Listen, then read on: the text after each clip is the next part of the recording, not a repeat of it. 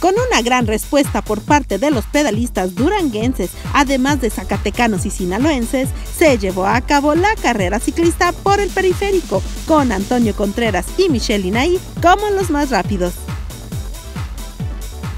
Una mañana de clima agradable fue el marco para esta competencia, que contó con 7 categorías y premió a los primeros 5 de cada una, siendo, como ya es costumbre, los Elite quienes hicieron gala de su velocidad y destreza, con una fuerte pelea por el podio, resultando Antonio Contreras como el rotundo ganador, dejando en el segundo sitio a Daniel Contreras, en el tercero a Manuel Alejandro, Omar Espinosa se queda con el cuarto y Fernando Medel en el quinto.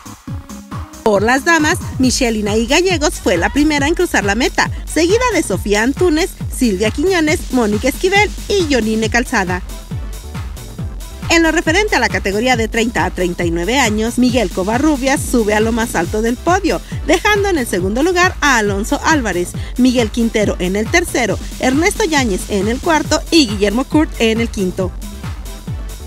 En los 40 a 49 años, el más atleco Carlos Steck se lleva los honores. Le siguieron Eduardo Calderón en segundo lugar, Juan Gómez de Sombrerete en tercero, José Barraza en cuarto y Jorge Valles en quinto.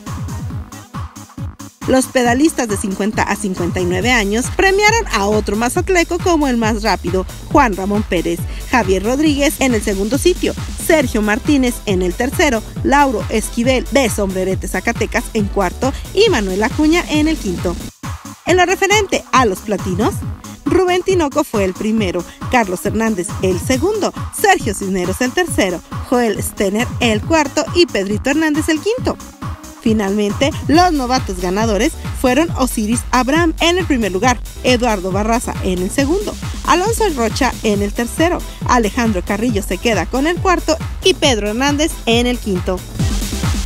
Por la línea de banda, Dora Elida Valdés.